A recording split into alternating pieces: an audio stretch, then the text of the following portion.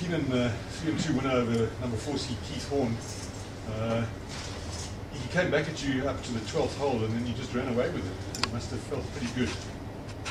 Actually, I was quite nervous at the stage, but standing on 10th tee, I had it slightly right on the fairway.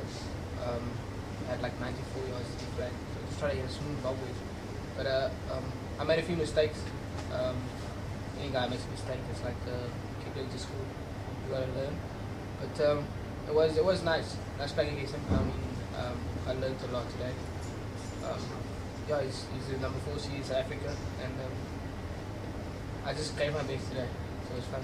Well, he used to be. I mean, you've beaten him now. You can't take his place in the draw.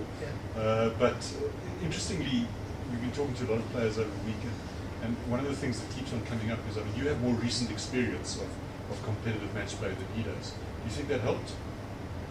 Maybe a little bit, yeah. I played for a few teams of South Africa, obviously for Poland. I actually like match play more than I like stroke play because I'm a guy that I like to attack everything. I'm not one of the guys that lays up and stuff like that. So I'm very aggressive, and I'm not going to say that I have advantage over the field, but obviously I enjoy myself more when I play match play. And on a relatively short course like this, it does help your attacking game? I can't say it's short. This course is a course that you got to hit it on the right spot, in the fairway. You can't just go and bang drive off the tee. This course it's for one of those guys you must think. But yeah, there's a lot of birdies out of there outside, but you can make mistakes. So you get it off the fairway, you're gonna make mistakes. And looking ahead, who are you likely to be playing in the next round? By the looks of things, I'm playing Niels Veerkat, another awesome player. We'll see what happens tomorrow. Keenan the Giant Killer, are you confident for that?